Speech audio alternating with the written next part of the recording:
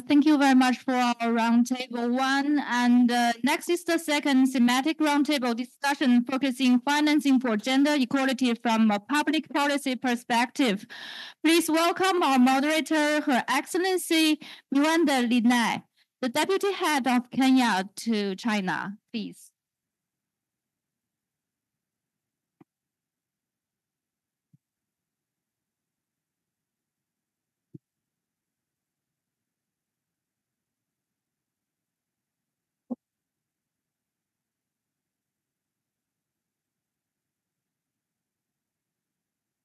Good afternoon, distinguished guests, Director General, Ms. Yang, a representative of CIDCA, Mabel, Director, and SG from CCG.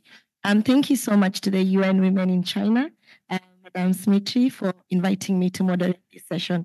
I'd like to say I'm a young woman in STEM, and I also want to wish fellow women here an International Women's Day. So to my lovely panelists on my left, we are very short of time. So our session today is quite engaging. We've seen on social media the issue of financing for gender equality, and I'm sure you'll bear with us if we try and move away from the time. And it is my distinguished honor to also acknowledge the entire UN fraternity, led by my big sister there, Makobe, who's given me the opportunity to moderate. Today, I would like to set the tone for this next engagement because we are going to wear our public policy lens and we're going to try and look at what instruments, whether from a legal perspective, whether it is our regulatory frameworks, what is it that our governments are doing to lead by policy design, to lead in terms of incentivizing the work on financing for gender equality. And with that being said, it is my honor to start us off with His Excellency, the Ambassador to Rwanda, James Karibu Sana. And we do know that our countries have advanced their cause in developing and designing national strategies on gender. And we do appreciate countries like Rwanda that are leading in this national gender strategy. If you may allow me, Your Excellency, I would like to dig deeper on how Rwanda has been able to prioritize gender equality and women's empowerment into actual tangible policy incentives and resource allocation. Today, we are grappling with very financial systems that are not inclusive. And we do want to hear what Rwanda then has been able to hear. And if you may add, the report on Global Gender Gap Report 2023 ranks Rwanda among the top 10 countries for narrowing the gender gap. And in this regard, the UN Women has worked with you, Rwanda, to actively promote women's equal benefits from governance systems to enhancing access to social protection. Over to you to speak to us more on your government's incentives. Thank you very much, my sister Mwende, and thank you, Smirit and Dr. Mabel for inviting me. And I want to start by joining others to congratulate women and wish you a happy International Women's Day. The previous panel touched on very, very important issues, and I want to begin my submission on what Beat said, that the issue of gender equality and women empowerment is a fundamental human rights issue. And secondly, it is a very crucial ingredient of socio-economic development. And once you have that perspective, then the approach to all these issues we are discussing becomes easier. But I want to state here that the elephant in the room is political will to deal with these fundamental challenges that we face when it comes to ensure equality. That's where the problem lies. The moment you don't realize that in some of our societies, women are the majority in our population, that they have the capacity like men, and you don't give them access to positions that make or define and determine their destiny, then you are missing the point. Now, because we are running short of time, let me say that the starting point the cornerstone of what Rwanda has achieved in the past years is based on this understanding. And for us to be able to execute programs that are meant to ensure equality across our society, we had to start with the Constitution. So Rwanda's Constitution of 2003, as amended in 2015, provides for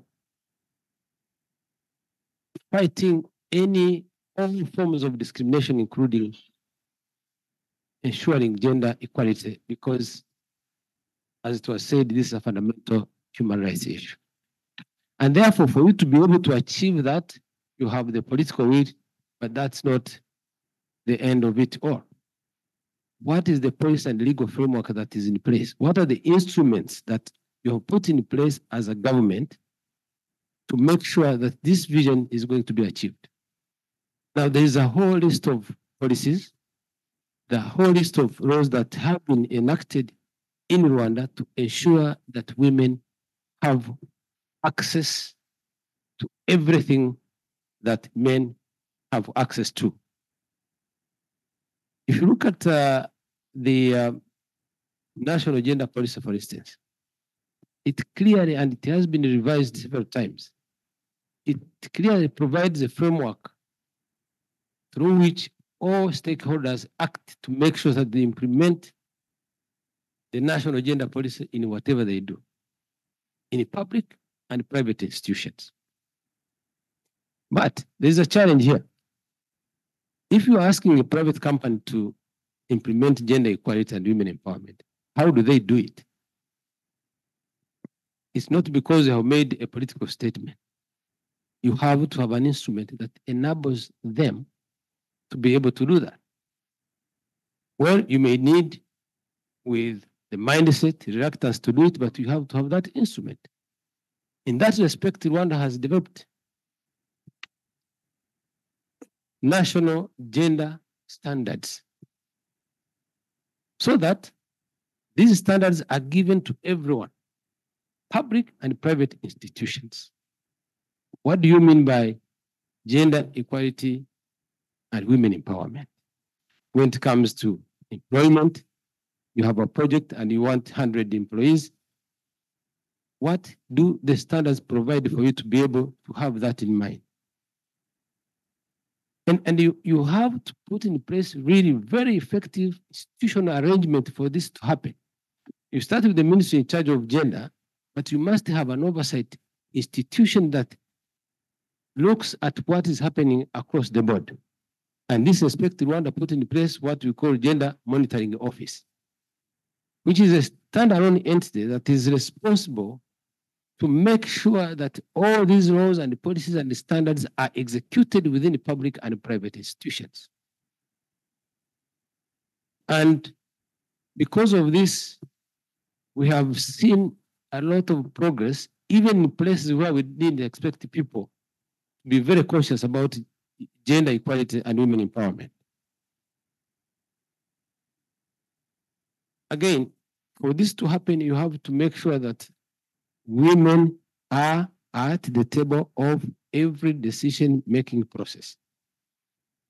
Because in the first 5 years of implementing this vision, there was this tendency of coming up with a budget for an institution, say Ministry of Transport, and then they just provide for 20% is going to go for women, regardless of whether they are qualified or they're interested. They have the cap of 20% to participate in any transport or infrastructure project. But if you don't bring women at the table of discussion, and let me just take a very quick example of a project. During the project planning, if you miss out all stakeholders, you may come up with a project that does not include the ideas of all stakeholders.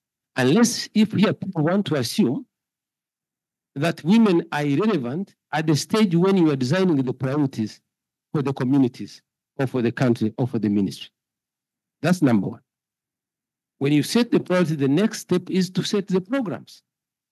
Because you want education for all. How do you do it? The Higher Education Council of Rwanda is an institution that deals with scholarships. How do you deal with the issue of ensuring that you have girls going to science or engineering degrees and programs? You have to sit with women, and I'm saying institutional arrangement is very critical. You have National Women Council, you have Gender Monitoring Office, you have Ministry of Gender, and you have Private Sector Federation for Women. They are all sitting at the table when you are developing the program. Okay. And then budgeting, and then execution, and then monitoring. Now, if the program doesn't reflect gender equality and women empowerment, my friend, you walk to the Ministry of Finance and Planning, you never get a single dime. That's absolutely a no-go ahead. Thank you so much. So you've set the tone correctly. And I think we wanted to hear at the bedrock of it all, the government does need to lead by example, as Rwanda has. And that is preparing that conducive environment through the policy instruments that allows other sector players to even thrive in, like now the private sector. And that takes me to South Africa, because there's something His Excellency has talked about, the procurement spending, which is something also I'd like to share before South Africa. The government of Kenya also took the same approach in embedding that policy in our legal framework under our Constitution of Kenya, such that we have the access to government procurement opportunities for women-led enterprises. And now we give 30% legally embedded in our law to the women-led businesses. And as you can hear from Ambassador James, he has a vast wealth of experience to share, because he has really led and been instrumental in the political and socioeconomic reforms in Rwanda for the last 13 years, where he has held several key positions in government. Thank you very much. Now to South Africa. We want to hear more about the inclusive financial system, and that is very particular to the procurement, because we do know in South Africa, the president has announced a substantial commitment back into 2020 as a central piece of the country's COVID-19 recovery plan, 40% of government procurement spending going towards the women-owned businesses. Kindly, Your Excellency, Ambassador Siabonga, who has been appointed to cabinet in several key ministerial positions. Could you share with us how this could be incentivized and linked to financing women empowerment? Thank you. Chair, thank you very much for organizers for inviting us to this panel. This month of March is known, we are celebrating as a Human Rights Month, to celebrate those who were massacred, women and men, in 1961 for resisting apartheid laws in South Africa. In that context, the women empowerment in our country is about dealing with the legacy of apartheid and transformation of society, particularly transformation of power relations. Power relations between women, men, and institutions and laws. It is also about addressing gender oppression, patriarchy, sexism, and structural oppression. As Nelson Mandela once said, you empower a woman, you empower a nation. Close quotes.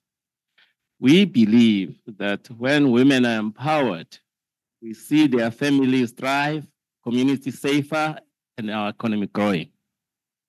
Through the inclusion of more women in the economy, we can also stop the generational poverty and stimulate economic growth.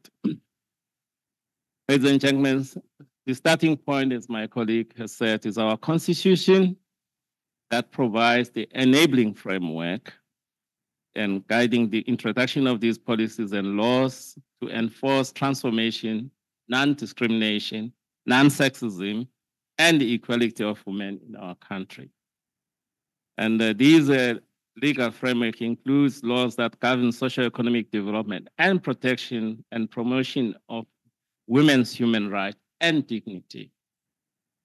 The government of South Africa has introduced these programs that specifically target women to facilitate their participation in the mainstream economy, employment equity, and economic transformation that enables women have equal access and control to our economic resources. Today, I'll just focus on 5 humble but very significant financial normative policies framework which are in relation to women. The first one is the Women Empowerment Fund, which was established in 2014 as part of our National Empowerment Fund, which to firmly drive the value and volume of approvals and disbursement to businesses that are owned and managed by women, particularly Black women, by providing them with capital. Because without creating these instruments, we can talk good policy. So there's an instrument which has been created by government. This fund starts from about 250,000 South African rands, right to up to 75 million across a range of sectors for startups, expansions, and equity acquisition purposes. The National Empowerment Fund has over 10 years, over 10 billion, over 11 billion to support over 100 Black-owned businesses countrywide. However, over the past 10 years, 40% of this fund has been allocated to women. We would like it to have been over 50% in terms of our policy. The second instrument is gender-responsive planning, budgeting, monitoring, evaluating, and auditing framework. The issues we're talking about earlier on, they relate to this policy. It protects the rights of women and girls in South Africa. The framework seeks to ensure that the planning instruments at the national, subnational, sectoral, institutional, and program level are gender responsive, and that sufficient resources are allocated to interventions which contribute to women's empowerment and gender equality. The third one is Employment Equity Act, seeks to achieve the equity at the workplace through the promotion of equality opportunities and fair treatment in employment, and eliminated of any unfair discrimination, and also implement affirmative action measures to redress the disadvantages experienced by designated groups, particularly women. The fourth one is the Promotion of Equality and Prevention of Unfair Discrimination Act. This prohibits any form of unfair discrimination. It prohibits any system that prevents women from inheriting family property, which was a big problem in the past, which unfairly limit women's access to land rights, limits anything which limits women's access to financing and other resources. So that's quite significant. The last one is the amendment of our Labor Relations Act and the Basic Conditions of Employment Act, which were amended in 2020. Particular issues I'll deal today is only about parental leave, maternity leave, and benefits and night shifts and conditions of service. All these have been made to be gender responsive. The act has been amended basically to ensure that although these leaves are unpaid leave, but women now can claim this under our unemployment insurance fund without limiting other benefits from that fund. Those are some of the humble measures we're implementing. Once more, happy Women's Day. Thank you. So allow me, before you pass on the microphone, to take you a little bit back, because we are keen on hearing the tangible outcomes. So I'll take you back to the Women Empowerment Fund in less than a minute. Could you likely share with us what has been achieved, one or two things, since you introduced the gender responsive procurement policy and a fund? So maybe the low-hanging fruits that you can share a lesson or two. The first thing is really the participation of women in our economy. It's been quite significant because they tend to participate in small businesses, which tend to generate more jobs, which is a major challenge in South Africa. That's why we get encouraged to increase this funding. I've mentioned that at the beginning, it was very slow uptake, but the uptake now of women participation of all these funds and opportunities, even government procurement, like you said, is the biggest enabler. But you must have a monitoring tool, and that monitoring tool, because it's in the presidency. So when we meet at any planning meeting of cabinet, then people must give an account why their department or institutions are not complying, those who are falling behind. So that's what has been very innovative and very significant in pushing the participation of women and making sure that they are participating effectively in the economy. Thank you, Your Excellency, for sharing those tangible outcomes from the gender responsive policies and some of the things the government in South Africa has done to improve financing for gender equality. It's my sincere pleasure and honor to introduce Mr. Yang Yong, the Director of the Institute of Market and Price Research at the National Development and Reform Commission of China. Kindly, could you share with us, first of all, how then, as a policy maker, because sometimes we sit here as the policy practitioners, on the other side of making policy, we would really be happy to hear from your insights on the most relevant policies, instruments, and frameworks that are designed to incentivize financing and empowerment opportunities for women and girls from a perspective of policy design. Thank you.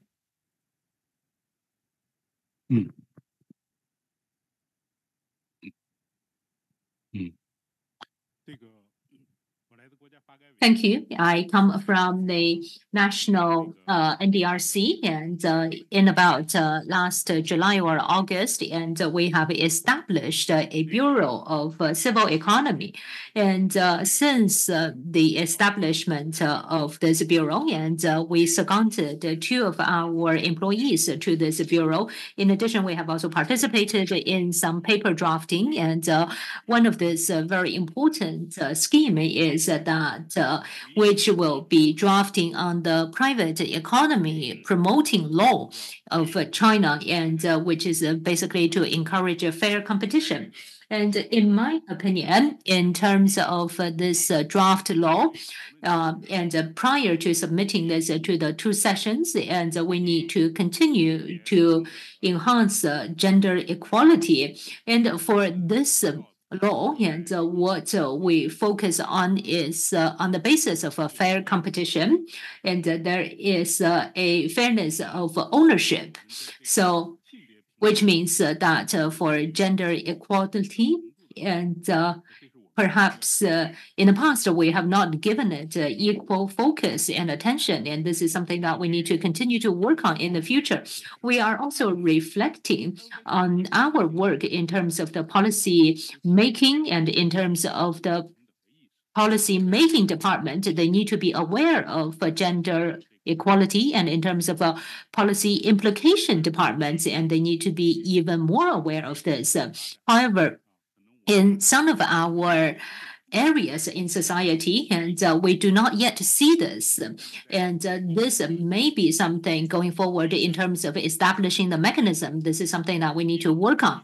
And in 1995, whilst I was working in the Social Development Department of NDRC, we participated in the World Women's Congress, and we participated in the document preparation stage. And it's almost 30 years now, and we are still sitting here discussing about this topic. I have also seen that a data provided by the Federation of the Chinese Commerce business and industry. And so in the young generation of female entrepreneurs, and the figure is 24.9%. And after 25 years or almost 30 years since our last World Women's Congress, we have seen the women entrepreneurship improving from 19% to 24.9%. However, there is still room for us to further improve. And in terms of digital economy and with the development of digital economy for micro and small business, and females are better at using digital platforms. And in the digital economy, if we look at the female ownership, and is actually more than 40% in the meantime in terms of their operation, and they are more patient, they're more resilient, their business are more likely to last with a higher profit margin, and this is something that's very happy for everyone to see. In addition, in terms of completing and perfecting our education, and this can help women progress. And in about 10 years ago, People's University, this is a university of arts, and females percentage has reached about 55%. Some of the old professors, they say that we cannot continue this way. However, this is a wrong idea. And right now, we can see that in master's degree, 60% female, and in PhD, 65%. And it is likely that women are more dedicated to their studies, and they have the patience to sit down and do the work, and they are the biggest beneficiaries of Chinese tertiary education. And in the meantime, in China, generally speaking, women live longer by compared with men by 2 to 3 years. They are the ones who can actually benefit and receive more cash flow from the pension funds. So finally, I would also like to say that we need to continue to work on the assessment mechanism on gender equality. And in Shandong province, they have actually done extremely well. And for instance, the ones that are currently in the legislation mechanism and looking at establishing law, etc., and they have done their due diligence and carried out analysis and evaluation work. They are fully implementing gender equality, as well as looking at it from a policy perspective. So for me, in my opinion, and I think that for a policy implementation process and carrying out the assessment, evaluation, and the feedback for public policies, and its perfection thereof, this is of extremely helpful. And I think that the experience of Shandong province can be further expanded and rolled out to the rest of China. In the interest of time, I'd like to stop here and thank you for giving us this opportunity. True to a researcher, he has provided key statistics and evidence-based data that drives our policymakers. And of course, because of time, I would like to come back to you later just to give us more of the decision-led policymaking from a data perspective, and specifically sharing one example and a good practice where those incentives you've mentioned to us, you've told us the women, after conducting research, you've seen that they are good and prospering in the digital economy. You've said that they're even taking up more education opportunities, not only in PhD and masters, but in tertiary education, where they'll gain the relevant and practical skills to even enhance our key driven sectors for the economy. So maybe you can share with us one example where you think this very intentional policy making has made a difference in actual practice. And it is my sincere honor to introduce our next panelist, Her Excellency Ambassador Jennifer May, Ambassador of Canada to China, who has been a strong advocate for gender equality and women's empowerment by developing institutions, developing policies, tools, and accountability structures to promote gender equality. Welcome very much. Through the Canadian Gender Budgeting Act, if you may allow me to reference that, Canada has been able to put enormous emphasis and efforts in ensuring gender equality and fairness and inclusion considerations, something that we are grappling with, the inclusivity. And therefore, this has even translated to the Canadian annual federal budget. And today we're very keen to hear about this gender responsive budgeting. Your Excellency, if you may share with us briefly, how has the government been able not only to prioritize gender equality into policy incentives and resource allocation? We want to hear more about the underlying policy tools, especially through the Gender Budgeting Act that you've advanced gender responsive budgeting through. Thank you. Thank you very much, Mwende, and thank you all for this opportunity. Perhaps before moving straight into the finance specificity of it, I think it may be helpful to see a little bit of the journey that Canada has been on quite literally over the past several decades. So we've long had a framework which is called the Employment Equity Act that looked at how do we promote and support diverse groups within Canada, and that has been in the government system. And so that has included women. It's also what we call visible minorities, people with disabilities, and Indigenous peoples. And that has been around for decades. And so therefore, if all it took was one good law, then we'd be there and done and it would be over. And in fact, that's not the case. And we are coming at this, therefore, very much from a position of humility and recognition of intersectionality, systemic discrimination, and that we have to come at these issues not simply from a matter of looking at what's the outcome and how do we get it in an almost transactional way, but really how do we systemically change the dialogue and the processes that will allow us then to get to the outcomes that we want. So, from that, in terms of the legal framework that others have mentioned as being very important, the absolute basic for us has been our Charter of Rights and Freedoms, which guarantees equal protection and benefit of the law without discrimination. So when we take that as our basis and we move on to that, a next piece of pivotal legislation has been the Employment Equity Act, also the Pay Equity Act, the Canadian Gender Budgeting Act. And so, you know, when we put the Gender Budgeting Act, it's within a framework and a systemic institutional framework that makes it one piece of many parts. So they don't just encapsulate our vision for a more equal society, but they also really demonstrate how we've evolved in integrating gender perspectives into the heart of our policymaking processes. So the inclusive approach starts with the Canadian Gender Budgeting Act. And it was implemented as an innovative framework that mandates gender-based analysis plus, which we shorten as GBA plus, for all budgetary measures, ensuring that our fiscal policies advance gender equality and empower all individuals. We have required every single public servant in Canada to do training on GBA plus. So it's one of those things, and there was also a big campaign around it where we were all, as you did it, you got your certificate, you'd put it on your door and encourage others to be taking it on as well.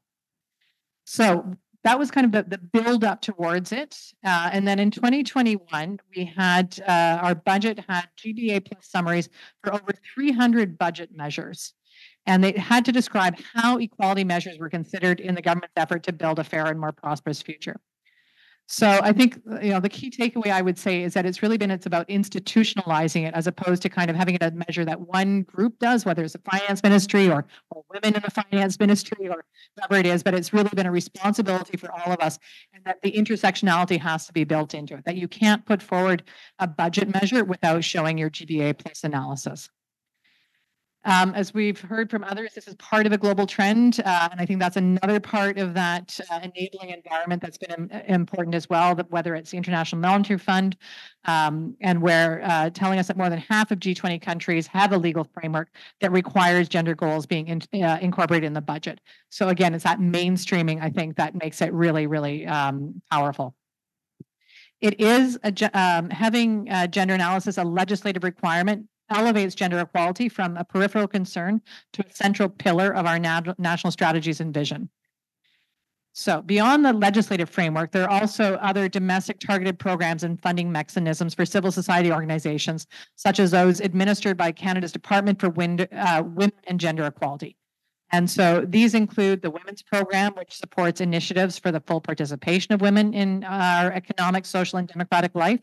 The Gender-Based Violence Program, which funds programs that enhance prevention and provide support for survivors and their families and create more robust legal and justice responses. And the Equality for Sex, Sexual Orientation, Gender Identity, and Expression Program.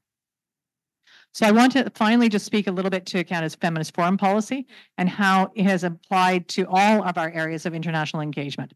So again, in terms of the enabling environment, the feminist foreign policy and in particular also the international assistance portfolio of it requires each and every one of us as we go into leadership positions in our missions to look at what more can we do to support women's advancement.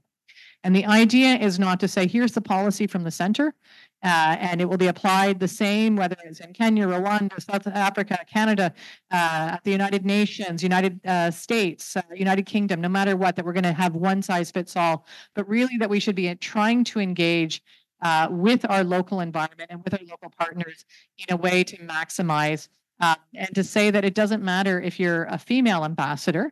It matters that you're representing Canada and that this is policy as opposed to a personal project.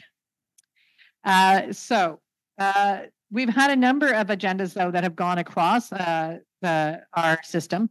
And it's been also about repositioning where we put sexual and reproductive health rights, how we look at care work inequalities, how we look at supporting and strengthening women's rights organizations, and how we support programs like the Women's Voice and Leadership Program and the Equality Fund.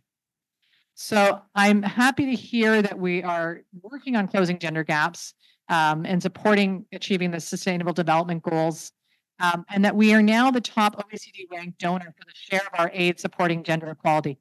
And when I say the number, it's going to be pretty hard to beat because according to the latest stats, in 2021-22, 99% of Canada's bilateral international development assistance either targeted or integrated gender equality results. Wow. So, but what I'll say is that it comes from starting with that's the outcome. That's where we want to land. And so it's by design. It's not, that's the shift that happened. And I think before, the statistic before we went out this lens, I think it was 35%. Which was not bad, but I think that kind of showed that if that wasn't central where you would land, as opposed to saying that's our goal and lining up the programming around it. Right. We also spearhead something called the ELSI initiative to enhance women's participation in UN peace operations. And we launched the Peace by Her campaign to support women peace builders. And so for those of you who aren't steeped in international peace and security, the ELSI initiative looked at bringing in women into peacekeeping roles as part of the civilian police, as part of the military UN operations, and saying that the best way to support peace development and to counter gender-based violence was by having women right in and built in, and in important key roles. And that the key goal of the ELSI initiative is to get women into over 27.5% of those positions. Now, that's a pretty specific number, and where does that come from? And you've been asking us for data-driven. Yes. So it comes out of studies that show that if you are below 27%, women feel that they have to represent all women, that they are not there representing their own specific individual voice, but rather that they feel constrained by the environment around them. So by trying to get above 27%, and ideally heading towards 50%, but that 27% being a threshold where women are no longer feeling tokened, but really feel empowered, and that has a very key difference in terms of how they're able to engage on these issues. So we also have a trade diversification strategy that has gender mainstreaming as part of it, as well as for Indigenous and women-owned businesses. Every single free trade agreement that Canada now signs not only has a chapter on women-led businesses, but when we're doing the promotion of these trade agreements, we do women-led trade missions and trying to put that central. So those are all some of the components, and I can feel the time running out, but thanks very much for this opportunity. Thank you so much as well. Ambassador May, you've been able to demonstrate how deliberate Canada has been in starting actually from the change, at the bottom, you're driving that grassroots approach and being able to kind of reach in everyone when you're doing the design. And from what I've been able to see, the gender mainstreaming has come as a result of that deliberate move to create a systemic change. I think that is something we can all learn from, real institutionalizing of these reforms and the component on training. I think in your closing remarks, you can just share in brief, how then do you think the feminist lens that has been put in Canada's national policy framework brings experience to its international assistance, including multilateral cooperation in supporting gender equality and women empowerment. But the next speaker, I'm delighted to introduce to us Ms. Xing Li, Vice President of the Chinese Academy of Physical Sciences, Ministry of Finance of China. Thank you very much for being here. We are privileged to have you join us. And we know that from the perspective of financing, you could be able to talk more about the fiscal policies that have prioritized inclusive financing and addressing the specific needs and services for the women and girls. So back to you, Ms. Xing. How do you use the development financing mechanism or national budgeting mechanism to enable resourcing and funding flows and address the issues around social welfare? Thank you. Thank you. 好的，谢谢。Thank you for the invitation. As a woman at such a special occasion, it's a pleasure to be here. And also, I've worked in the fiscal field for 30 years. It is my pleasure to introduce to you how Chinese physical policies support gender equality. We know fiscal investment is important to health and development of women. Also, fiscal policies can play a certain guiding roles, which should not be overlooked. So I would like to share with you the following 4 aspects on how Chinese fiscal policies, and first, on the level of budgeting, which offers a protection for women rights and interests in terms of women health, the fiscal investment, it has been increasing over the years, in particular in recent years on maternity and disease screening, health check, and women child care institutions and capacity efforts have redoubled. Take 2022, for example, for public hospital expenditure in terms of women and children hospital is 9.91 billion, and for women and child care is on 17.9 billion yuan.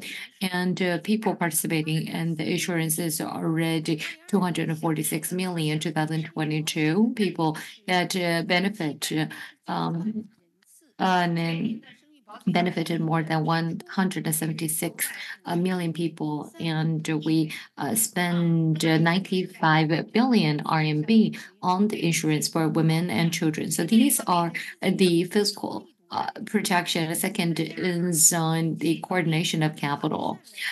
We've strengthened the coordination to build a better disbursement system to guarantee the protection of rights and interest of women and girls. You know, the human flow in China is rapid. So across the country, we coordinate the remaining fund in the insurance accounts of different provinces. And so we coordinated actually over 270 billion RMB, which effectively relieved the burden of certain places that had deficits. We also continue to improve in the burden sharing system between central and local governments. For example, when it comes to inoculation, which is funded by both central and provincial governments, some provinces actually cover the premarital health check, which is also funded by provincial and municipal and even county governments. So these policies actually gather benefit everyone, in particular women. It injects a new protection to women's health. And next is tax benefits. We've launched a portfolio of policies to increase women's participation in labor force. One example is Guangdong province, which in 2020 launched what is called a Mama position. So Mama can choose positions that offer flexible working hours, which can allow women to have more control of work-life balance. And for companies that offer such flexible positions to women, they enjoy subsidies and tax breaks from the government. And based on our tracking and surveys, and this Mama position help to produce triple benefits. So women participation in labor force and women health and also productivity of companies. We also have tax specific policies. For instance, on the child care benefits are exempted from personal income taxation, and that is done to reduce the burdens of families and women. And next is to optimize the relationship between market and government so that the fiscal policies can better leverage the market. Take career development as an example. Fiscal and financial policies work hand in hand. In 2019, the Ministry of Finance introduced a measure to improve the subsidizing policy to support women entrepreneurship.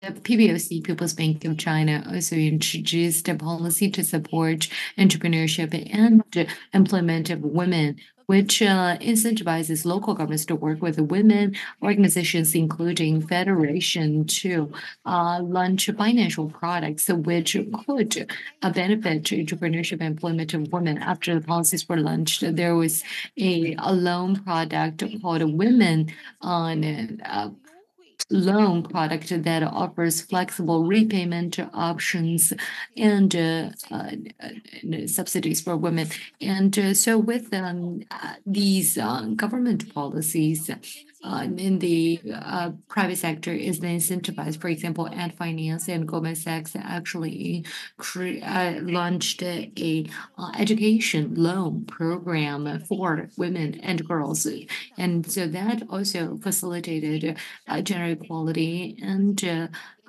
female empowerment, and that benefits both the government benefit but also the market. So that is how the marketplace guiding role. In addition, we also have many different policies. I have simply given out some examples. We know that the two sessions are happening at the moment, and in the recent government report, and they have also made a lot of arrangement for women, and one of which is to further perfect the maternity leave package for women, and to find different channels to reduce the burden of families in raising kids and educating their children. So this kind of policies will be more inducive for women's achievements in their career. And thank you very much for giving me this opportunity. Clear and systematic approach that you've taken. And because of time, I won't really reiterate, but we do appreciate just flexible working hours and providing incentives to the companies that have been able to empower women with those flexi hours and introducing the tax breaks. So these are the tangible outcomes I think we are seeing from the policy incentives. And when you're making your last remark, we'll be able to ask you, how then does the Ministry of Finance ensure and enable the utilization of budgets for the interventions? You've named a few interventions aimed at protecting the rights of women and girls. So from the ministry's perspective, how then do they utilize budgets towards protection of the rights of women and girls here in China? But without further ado, I would like to welcome us to UNFPA representative to China and country director of UNFPA in Mongolia, Madam Justine Colson. A very warm welcome. And we know that you've been a leading advocate for sexual and reproductive health and rights. What are the modalities and approaches that the UNFPA is working with governments, especially, to incentivize the financing and strategies to enable increased access to sexual health and reproductive health? Thank you. Great, thank you so much, Chair. So UNFPA, I mean, as you mentioned, is the agency that has this particular focus on sexual and reproductive health and rights. And we've had an increasing focus in recent years about moving from traditional development assistance to really trying to leverage financing to achieve universal access to sexual and reproductive health and rights, which sits as a target under both SDG 3 and SDG 5. And the reason why that's important, I mean, we've already talked about the size of the SDG funding gap. So ODA is never going to be the solution. But the other thing we're experiencing as a UN agency is that more and more of our countries are MIC countries, middle-income countries, very often lower middle-income countries, who very suddenly find themselves no longer eligible for ODA, particularly in health, yet they still have very high sexual and reproductive health needs. So a key element of UNFPA's work on leveraging financing for SRH has been to put together the evidence to show why investment in sexual and reproductive health is a sound investment, not just for women, but for the economy and for the society as a whole. And just to be clear, before I explain that, achieving universal access to SRHR is always about saving women's and girls' lives and improving their well-being. And it's always a critical component of realizing women's rights and achieving gender equality and women's empowerment. But such an investment can also make an important contribution to a country's economic and social development. And this type of proactive reframing is important because very often an investment in sexual and reproductive health is just seen as a woman's issue, or it's seen as important, or is clearly directly linked to economic development, as investing in education and skills, or infrastructure, or job creation. But the evidence shows something very, very different. So UNFPA works with countries across Asia and Africa with this common methodology to develop national sexual and reproductive health investment cases in partnership with governments. And this is really to show what the potential economic gains can be when there's very focused investment in certain components of sexual and reproductive health. And now, these case studies are very, very complex, and I don't have time to go into the detail here, but I mean, just as top line figures, what we can show is that for every $1 spent on improving maternal health services and increasing access to contraception can yield up to an $8.40 benefit for the economy over time. We see an even greater return on investment in ending child marriage, where $1 can yield up to a $33 return. So having gathered this information, we then need to go and advocate for the money. So we need to go and turn up, meet with the Minister of Finance saying, look, if you make this investment, this is not just good for women, this is not just good for families, but it really does make a sizable contribution to your national budget and to your national development. We've also been using that evidence to go to the multilateral development banks, who don't always think first and foremost of sexual and reproductive health as a critical investment to achieve the economic development that they want to support in their beneficiary countries. And this evidence is also particularly important because actually for many of the countries that are maybe represented today by some of their ambassadors, the discussion around universal health coverage is moving further and further and further up the agenda. And actually for the ambassador from Rwanda, the ambassador from South Africa, these have been critical issues in those two countries recently.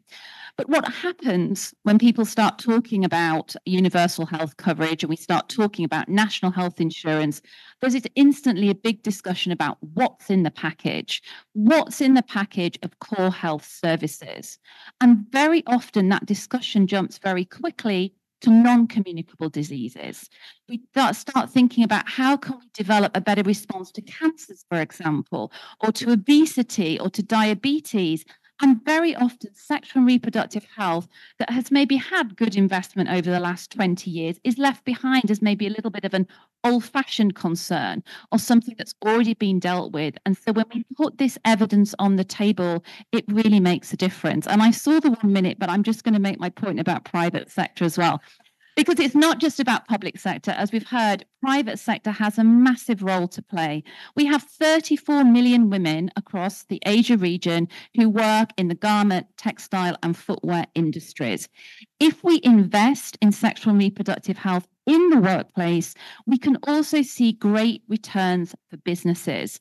So our return on investment tool shows very clearly that if a company invests in sexual and reproductive health, they can increase productivity by up to 15%. They can reduce absenteeism by up to 62%, and they can reduce staff turnover by up to 46%. So it is a truly, truly sound investment. And I'm just going to finish by saying that this year is the 30th year since the International Conference on Population Development, when all the countries represented in this room came together to say historically in Cairo that it is a woman's right to choose. It continues to be a woman's right to choose, and we need to invest in that choice. Thank you. Wow. So well put together. Thank you so much, Madam Justine, for that great summary and telling us the role of public policy advocacy. This is what evidence has gone a long way to play in trying to really mitigate the issues around gender equality.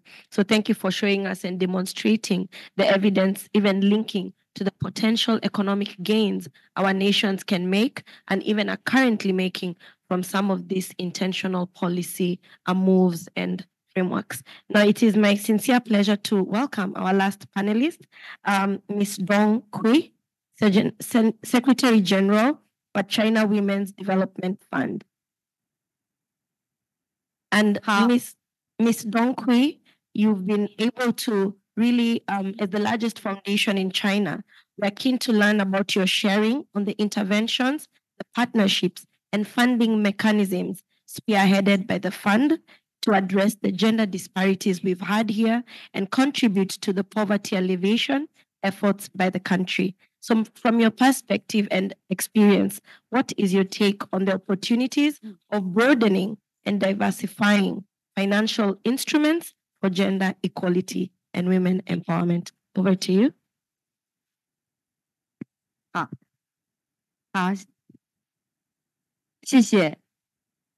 Thank you very much for giving me this opportunity and participating in today's forum as from our fund and from China's Women's Development Fund, which is an NGO. And just now I have heard from many other speakers from a government perspective. And for me, I come from a charity, and I will mainly focus on the actual practice that we have done. And we know that for charities, and we often play a very important role in this area. And for instance, in terms of China Women's Development F, CWDF, and we are under the leadership of the China's Women's Federation. It's been 36 years of our establishment, and we continue to adhere to one principle, which is to continue to promote women's empowerment and sustainable development of women. Our total social resources is about 9.2 billion RMB. Over 90% of those would be allocated to women in difficulties, and we have provided help to over 2 billion Chinese women. And we have also heard from many different countries in terms of your experience, and we look at the guarantee of sanitation and the care for their health and the empowerment work and agenda improve their capabilities, capacity building, as well as support for their families. So in those areas, we would design a series of charity programs. And in terms of some of the brands that we have built up, and perhaps some of our Chinese peers have heard about this, and which is the Chinese Mothers Drinking Program, and which is to provide clean drinking water. And we also have another program, which is called the Chinese healthcare bus, and basically for women, you can go to this bus, and it travels around the country and to provide health services to women, and pregnant women could also have access to doctors' diagnosis, etc. And for all of these projects that have been written in the white paper of Chinese government history of poverty alleviation and reduction. And in 2021, we have also been granted the consultative status by the United Nations Women, and with the development of time, and we continue to iterate, continue to upgrade ourselves, and we continue to call on the importance of empowerment, and we focus on the development of women. And for instance, we have a program called Love Her, and this program is to connect the economy together with the digital economy. And for instance, we provide loans. This is in Wuxi, and provide them with some employment opportunities and to help women in difficulty, to give them opportunities to flourish and to realize their independence. I would also like to share with you just now, we have heard from our previous speaker, and together with UNDP, and we heard Ms. Trunkman mention about this, and I believe that you have recollection of these projects. And for instance, we have helped with the local women to develop their green ecology development, and to help them with countryside tourism. This is a beautiful village, and has also been able to maintain their traditional culture and their legacy. So this is from a project perspective. Just now, you have also asked us about our financial mechanism. And so as a national charity, and we often follow one theme, and which is common prosperity, and grasping on this theme, and we continue to talk about with our partners across all sectors, and this is based on our common value, and together with the corporate partners, and in terms of their CSR targets, for instance, some of our SOEs, and in terms of their earmarked areas for their help, for instance, they can help them to establish their clean drinking projects, and for instance, with Budweiser and with Oreo, and we work with them, and as a very important part of realizing their ESG targets. And in recent years, we also work with Tencent, Alibaba, as well as Alipay's charity platforms, and we call on public donations from everyone in the society. And in terms of our project implementation, through going into the basic level and the fundamental level, and we are able to gather, for instance, experts and forces from all these specific areas, and for instance, from education, from clean drinking water, sanitation, and for instance, through third parties, assessment. And for our mothers drinking water projects, the IRR is 5.6%, and our other mothers health bus, the project, and the IRR is 3.6%. And perhaps in the interest of time, I will stop here. I would also like to say that we look forward to working with more partners, more platforms, and for us, in terms of our experience, we would be able to bring it to the international stage, and to attract more international partners, and to support our development. Thank you. Thank you. Okay, so that marks the end of our session, but you'll allow each one of my panelists to just give a closing shot, a parting shot. There are some questions I'd asked some of them to add after their remarks, so we'll use 1 minute to give that last parting shot and just speak to one or two things that I'd asked, maybe with no particular order. Right. As I said earlier, the institutions are very, very important for some of these programs that have been mentioned to take place, whether it is Women Empowerment Fund, whether it is access to property, access to finance.